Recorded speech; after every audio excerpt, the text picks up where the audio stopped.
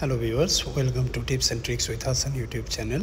In this video, I'm gonna show you how to enable your picture-in-picture in your iOS device. As you can see, I'm watching a YouTube video and also I'm playing Candy Crush game at the same time.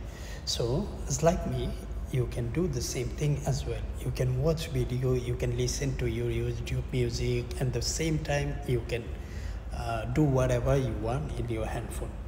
So it's very simple method. So let me show you how to do this. All right. So first thing that we have to do is go to your settings and then look for shortcuts. So we have to ensure that we have to allow untrusted shortcuts, that we have to enable it. So we have to allow. Might ask the passcode of our iOS device. So I have on it. All right. Now all we have to do, add a shortcut.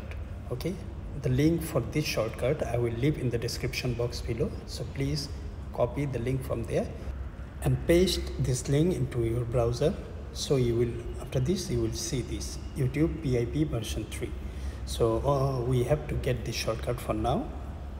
So all right, so in order to get this, just click on this get shortcut.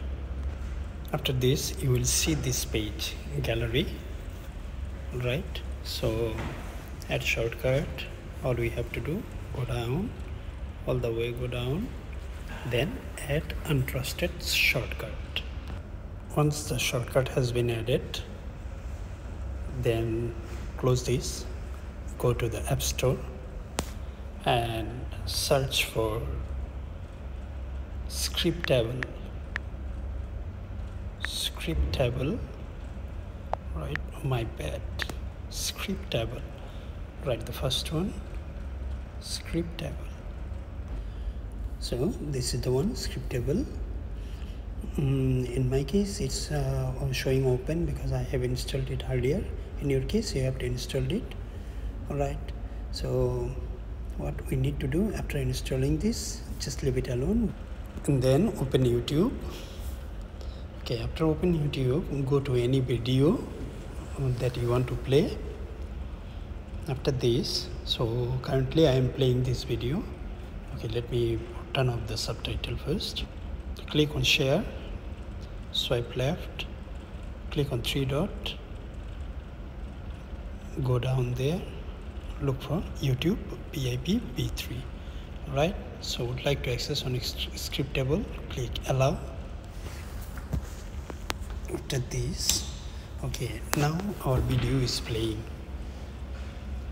Our video is playing. You can move it around wherever you want. You can make it full size, you can make it full screen, you can leave it where you want it to be. So for now I'm doing this. Okay, you can change the screen, yes, full screen. You can take a look. Okay, so this is how we are going to do this. So now I'm switching my apps.